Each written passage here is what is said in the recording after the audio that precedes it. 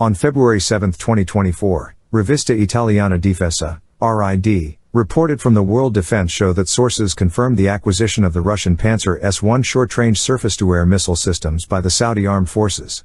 This development indicates a diversification in Saudi Arabia's air defense procurement, which has traditionally depended on defense technology primarily from the US and France. The transaction positions Saudi Arabia as the third Gulf nation to procure the Pantsir S1 system, following the United Arab Emirates and Oman. According to RID, the transaction has encountered financial obstacles due to the exclusion of Russian banks from the international SWIFT system, a repercussion of sanctions imposed in response to Russia's actions in Ukraine.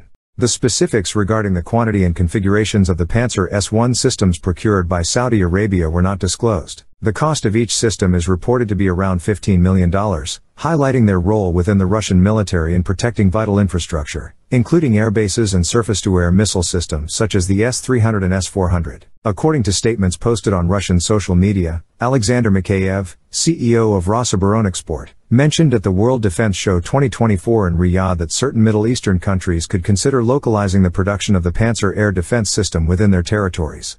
This suggests a possibility for cooperation between Russia and Middle Eastern nations, which likely includes Saudi Arabia, to explore the potential for domestic manufacturing of the Pantsir system. Saudi Arabia's decision to integrate the Pantsir S1 into its military capabilities reflects the kingdom's existing military infrastructure. The Saudi Armed Forces, with a significant focus on air defense, aim to maintain the country's territorial integrity and internal security, and contribute to regional stability. The Air Defense Forces, a specialized branch within the military, comprises 16,000 active personnel and includes 6 battalions equipped with M902 Patriot PAC-3 missiles, 17 batteries with Shaheen/AMX-30 and 16 batteries with MIM-23 Hawk systems, among others. The Pantsir S1 system, recognized by its NATO reporting name SA-22 Greyhound, is designed to counter a variety of aerial threats such as aircraft, helicopters, drones, precision munitions, and cruise missiles. Its automated operation and radar capabilities are intended to enhance detection and engagement efficiency, contributing to the protection of military and strategic sites. The acquisition of the Pantsir S1 by Saudi Arabia is notable in the context of global military technology, especially considering there is no direct equivalent in NATO arsenals. The system's deployment is intended to complement the extensive range of air defense capabilities already possessed by the kingdom.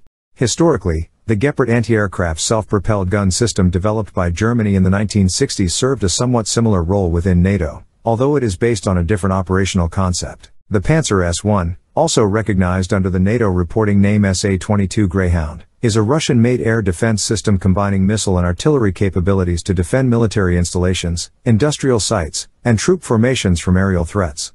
This system is designed to counter a broad range of targets such as aircraft, helicopters, drones, precision-guided munitions, and cruise missiles, making it suitable for protecting vital assets and supporting air defense operations across different military branches. The system incorporates advanced automation and radar technology to improve operational efficiency and provide comprehensive situational awareness. Its radar capabilities enable the detection and tracking of both aerial and ground threats, offering extensive defensive coverage. The automation within the system aims to reduce operator workload, potentially leading to faster response times against incoming threats.